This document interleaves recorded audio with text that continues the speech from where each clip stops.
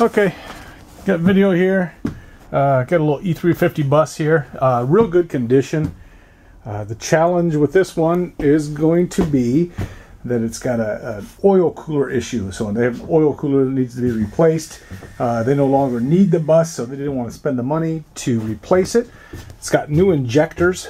About a year ago, that was about a $2,500 fix to get new injectors. And everything is operational. Right now, the battery is dead. It's winter here. They haven't used it for a while. Battery's dead, so it'll need jumped. And it does start, they said, when the battery is charged. Everything else is operational, but again, it's going to need an oil cooler. So you want to factor that into your bidding.